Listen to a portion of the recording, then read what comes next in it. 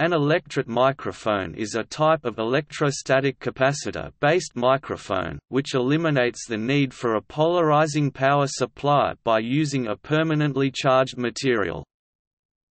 An electret is a stable dielectric material with a permanently embedded static electric dipole moment which, due to the high resistance and chemical stability of the material, will not decay for hundreds of years.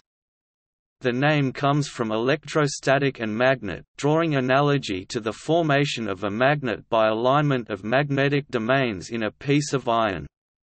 Electrets are commonly made by first melting a suitable dielectric material such as a plastic or wax that contains polar molecules, and then allowing it to re-solidify in a powerful electrostatic field.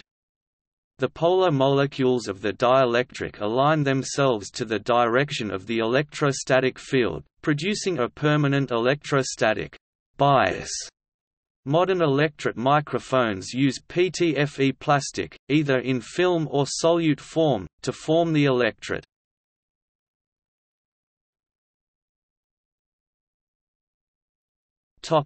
History.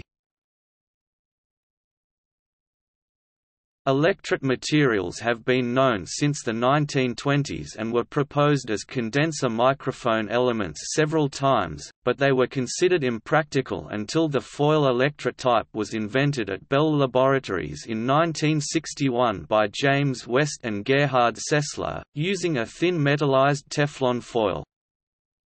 This became the most common type, used in many applications from high-quality recording and lavalier use to built-in microphones in small sound recording devices and telephones.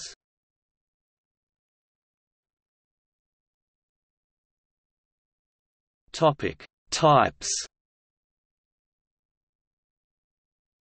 There are three major types of electret microphones, differing in the way the electret material is used. Foil type or diaphragm type.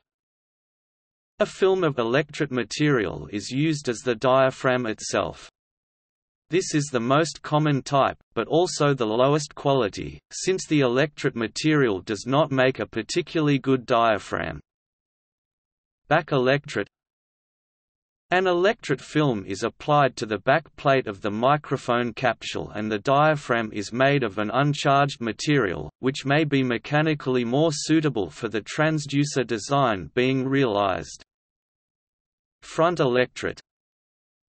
In this newer type, the back plate is eliminated from the design, and the capacitor is formed by the diaphragm and the inside surface of the capsule.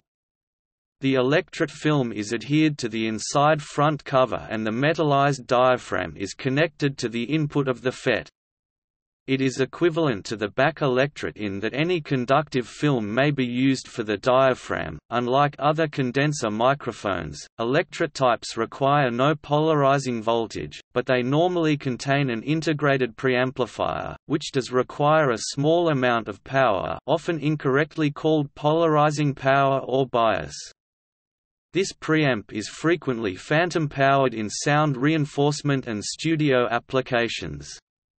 Other types simply include a 1.5 volts battery in the microphone housing, which is often left permanently connected as the current drain is usually very small. Notes